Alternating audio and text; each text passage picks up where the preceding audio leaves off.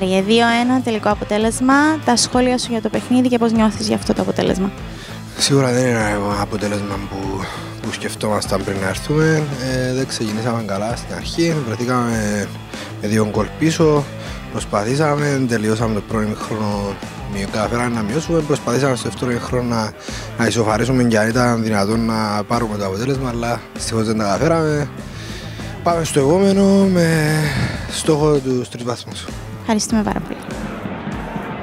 2-1 final score. How do you feel about this result and your comments on the game?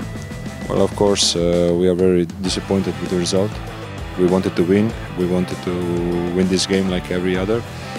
And of course, with the results that happened yesterday, we felt we have a good chance to get closer to fight for the title. But okay, that's football. We wanted to do our best today, and we didn't manage it. And Anorthosis was better today, and we lost 3 points, 3 important points.